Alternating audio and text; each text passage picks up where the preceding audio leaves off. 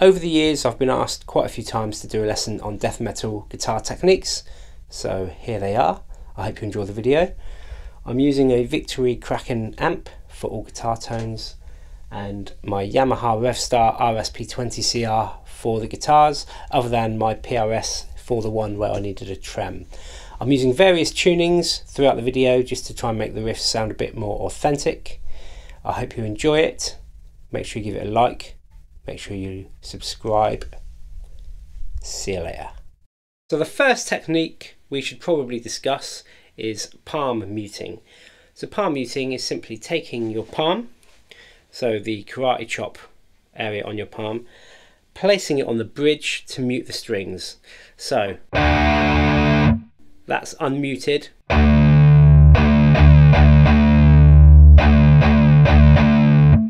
And that is muted. And you want to place your palm just where the string connects with the saddle on your bridge. If you have it back too far, then it rings out too much. If you have it too forward, it can change the pitch and it doesn't sound percussive, it just sounds a bit dead. So you need to practice placing it in the right place.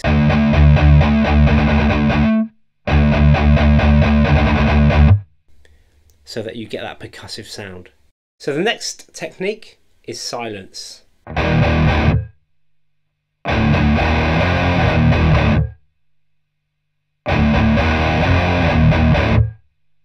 So that's a riff by Obituary, Chopped in Half is the song, and you'll notice that we've got some silence in there in between the chugging and the played notes. That allows space for the drums to come in, and it allows space for the vocals to play, and it allows space to build tension. So don't be afraid to put some dead space in your riffs or your songs. So next example is melody. Don't be afraid to use melody. So here's an example.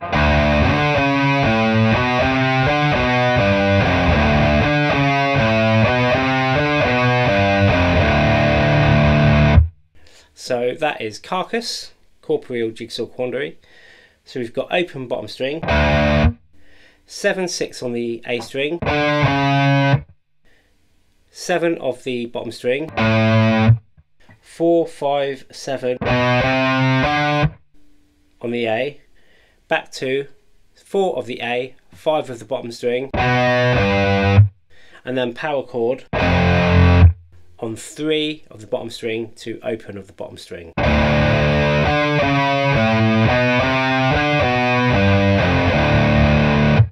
Okay, so that's a nice melody, but it's still heavy. So next up is harmony.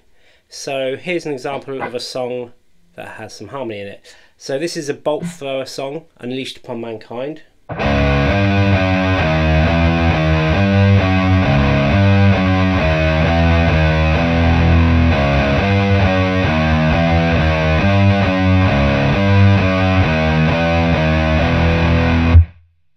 So I've put that into my looper. Now we'll have a listen to that with the harmony on top.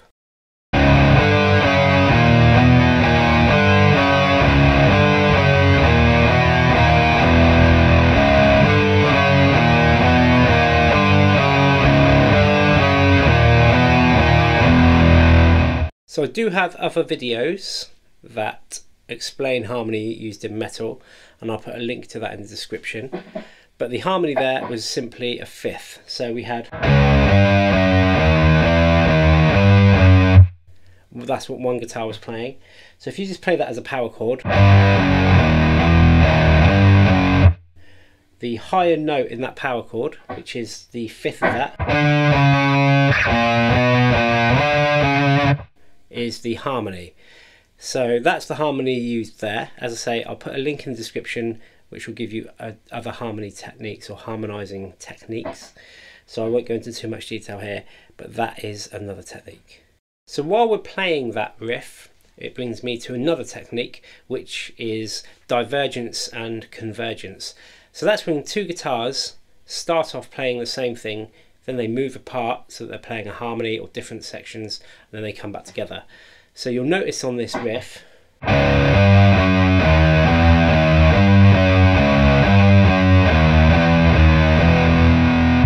they both finish on this power chord on the 3rd fret of the bottom string, because the other guitar is playing.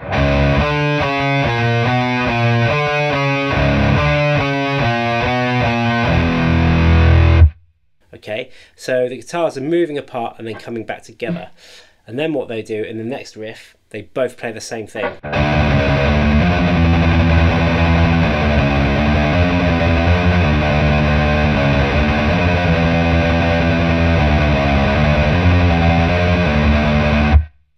And then they diverge again, so one guitar will play, just leaving that open chord ringing while the other guitar plays the riff. So again, the guitars are separate, then they'll come in and play the harmonies, but they'll finish on. So when you listen to music now, listen out for that, the divergence and the convergence, where stuff seems to move apart and then come back together. So the next technique is tapping, and the example I'm going to give is from Spiritual Healing by Death.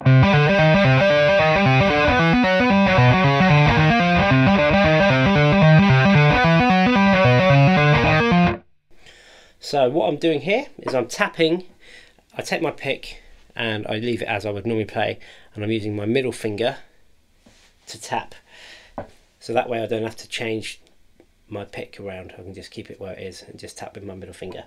So we're playing 12 on the A, 5 on the A, then 12, 7, 12, 8. So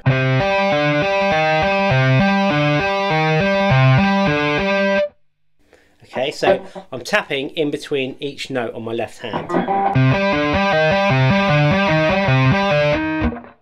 Then I'm coming over to 11, and I'm going to tap 11 on the D in between each of these notes.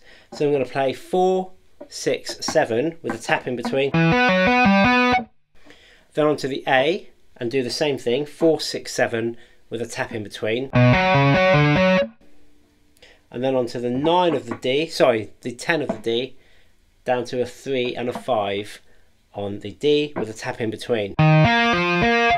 So slowly, and what you'll notice, I'm not tapping this note first of all, I'm just pushing off so that I get this sound from this note here. So I'm not going, I'm just pushing. So again, 5, 7, 8, 5, 7, 8, 5, 7.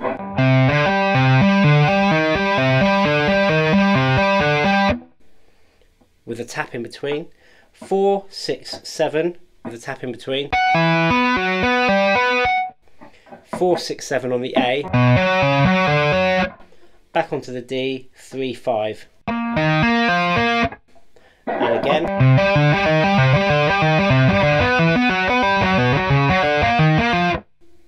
Okay, so that's another technique, which is tapping, and that's used by loads of bands. Morbid Angel have used it, obviously Death use it, and other bands use it as well. The next technique is called drinking whiskey. So what you do, you open it and you drink it. So the next one is two different types of power chords, regular root 5 power chords, and then 5 root 5 power chords. So we've got, I want to play an obituary riff and I'll show you what I mean. So it's got regular power chords, and then at the end we have like an inverted power chord.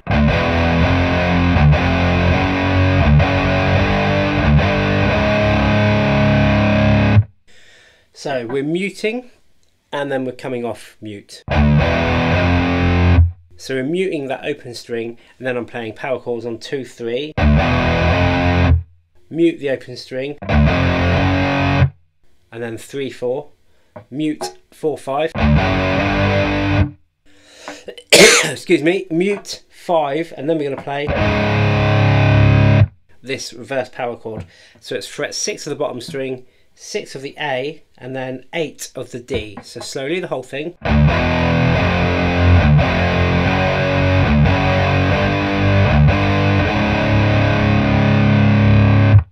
So that's 2 different types of power chords: regular power chords and inverted power chords.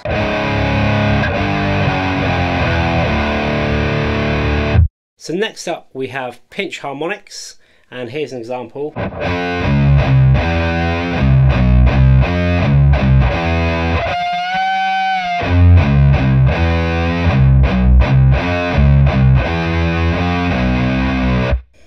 So that's Where the Slime Live by Morbid Angel.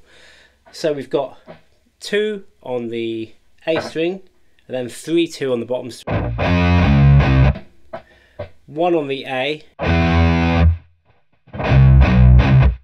2-1-2 on the bottom string. Same again, 2 on the A, 3-2-3 on the bottom string. Then we're going to pinch a harmonic here on the 4th fret of the G string and do a little bend. So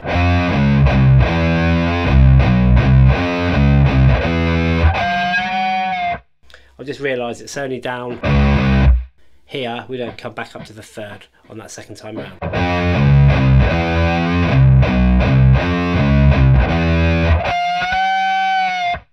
Okay.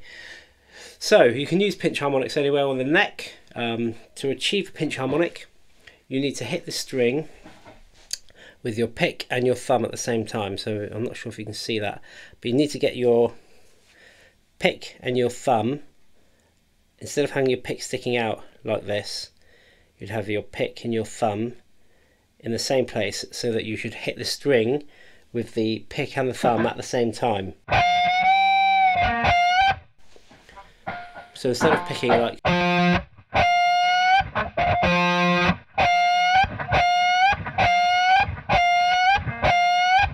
okay, and that's used a lot.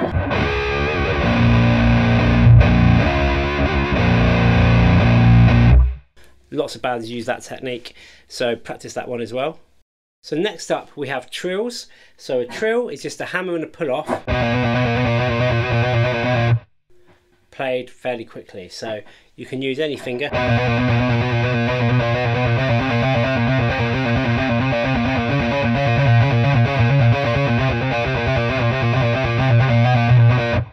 Okay, and practice it on all of your fingers. So I'll give you a couple of examples. So the first example is Carcass, Forensic Clinicism, the Sanguine Article, and that goes a bit like this.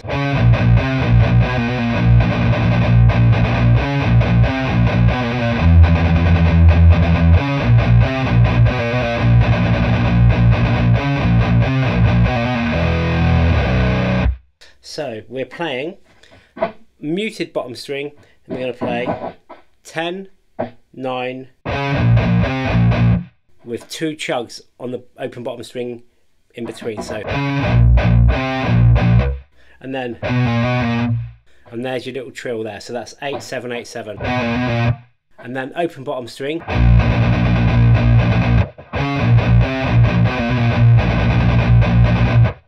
Then we're going to do the same thing again, but instead of playing the open bottom string for the chugs at the end, we're going to come down to the 6th fret of the bottom string. So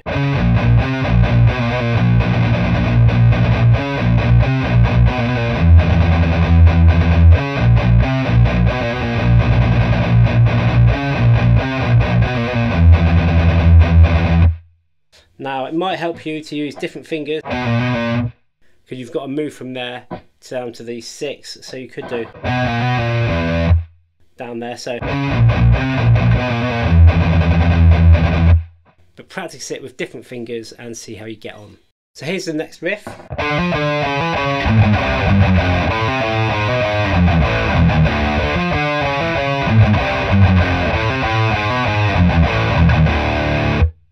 So that's Hammer Smashed Face by Cannibal Corpse. So we've got the that little bit. So it's not exactly trilling, because a trill would be more like, but it is the same technique, which is just a hammer and a pull off. So we're going to play on the A string 7, 10, 7, 6, 9, 6.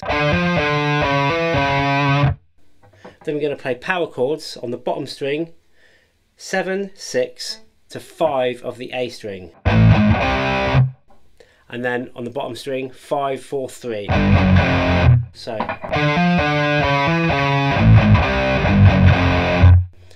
then we're going to do 2, 5, 2, 1, 4, 1, and that's all on the A string, and then power chords on the bottom string 3, 2, 2 of the A, and then 2, 1 open on the bottom string. So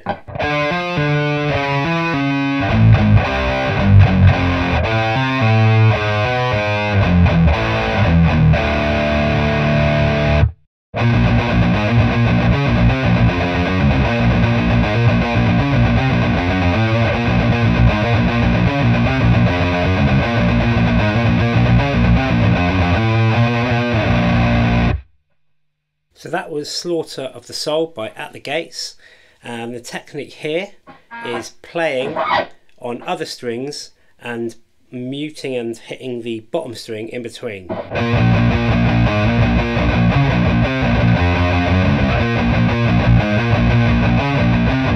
So we've always got that muted thing going on in between. So the actual riff is 7 of the A. So we've got that little bit going there. So 7 of the A, then open bottom string, muted. 5 to 7 on the A. Then 10 down to 9 on the A with 2 notes in between each thing. So slowly.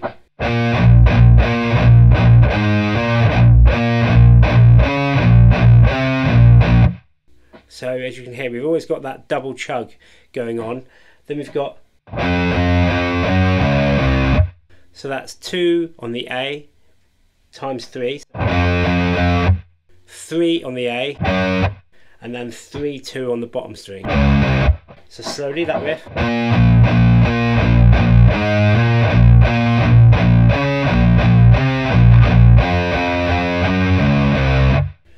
Then repeat the first half of that.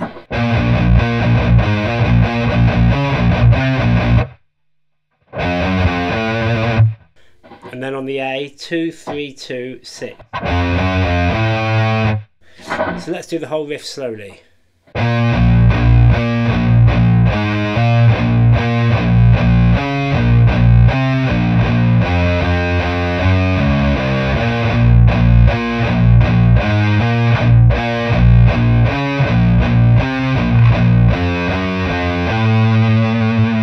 And again at full speed.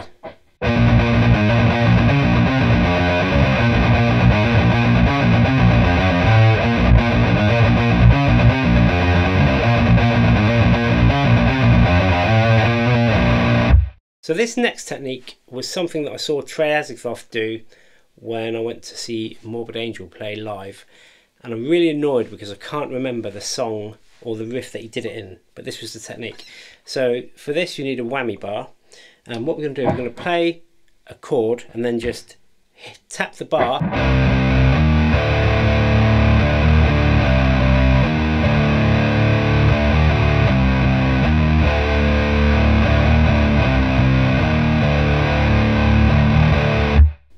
just to depress it, and that little rhythmic da dun da da. Okay, so again, I can't remember the riff or the song that he did it in, but that's the technique. So we're just gonna tap that bar down to give it that little drop in pitch.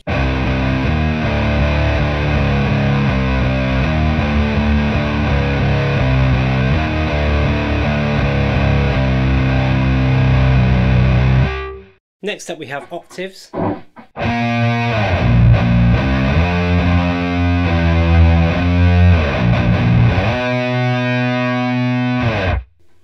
So that is from the song God of Emptiness by Morbid Angel. So it starts with octave here on the 7th of the A string and 9 of the G, and then it just slides back. And then we're going to play the 2 bottom strings, octave on the 2nd fret of the bottom string up to 7, 6, 7,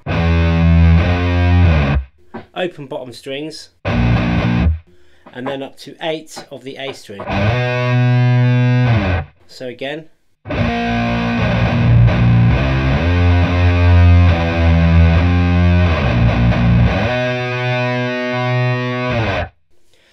I've made a tutorial for this whole song, and I'll put a link to that in the description.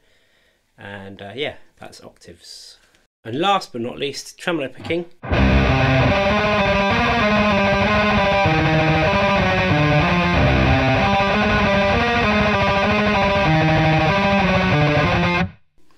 So tremolo picking is simply playing very fast, preferably in time, so 4 notes per beat or 4 picks per beat, for example. That riff there was Override of the Overture by Dismember. I won't show you how to play that because I've got a whole tutorial on how to play that song, which I'll put a link in the description. So you should practice tremolo picking unmuted.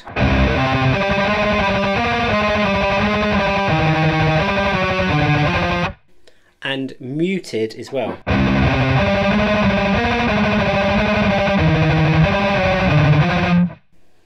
To improve your picking for both of those techniques.